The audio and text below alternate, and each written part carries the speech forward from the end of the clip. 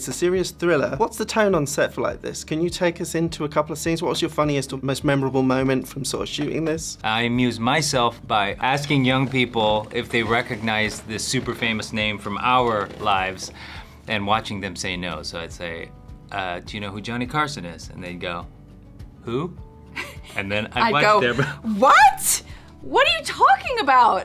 The one that sent her into a dizzy was, I said, Ted Danson. And they were like, nothing. And I was like, okay, no, that's impossible. That is impossible. And they were like, I don't know who that is. And I was just like, okay. Oh yeah, and no one knew. Or like, they asked the makeup artist, hair and makeup, Vivi Tran, who Ted Danson was, and she didn't know, and I was like, I know who Ted Danson is. One thing that was always surprising to me was like, John, when, you know, we bring the slate in front of him, would always, on the first day, start hitting it, and like, but he wouldn't like, just change his face, he would just hit it.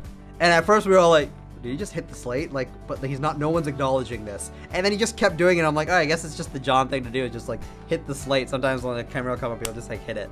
It is an innovative way of storytelling. Can you sort of introduce audiences to that and what it adds to the movie? The idea of the movie is, first, you know, recognizing that we're living so much of our lives and having so much communication through our devices. You know, the conversations that were happening heretofore, or previously, face to face, are happening in our devices, and the movie's saying, how do we dramatize those moments?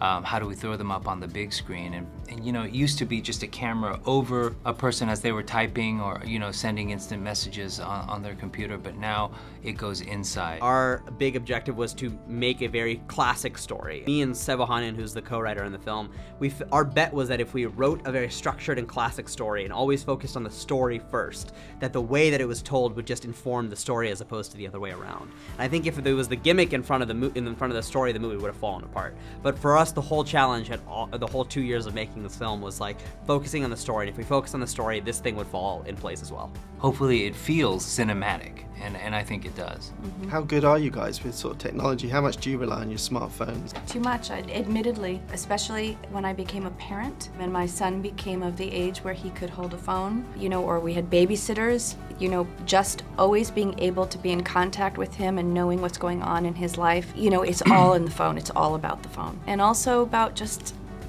catching up with the news of the day, because things happen every 10 minutes now. It's hard to really understand it all, and you can get little tidbits throughout the day. Often you have to cut scenes that you really like. Are there any deleted scenes that stand out for you that may turn up later in another version? Well, it's hard because in this film, you know, you learn early on what you need to delete, because like, you don't start with the final product, you start with a sketch of it, you know, and you're constantly building on a sketch. So early on, we're looking at the sketch of a scene and realizing we don't need to do that. So we ended up never making it in its completion. So there's no real deleted scenes, though there are plenty of bloopers.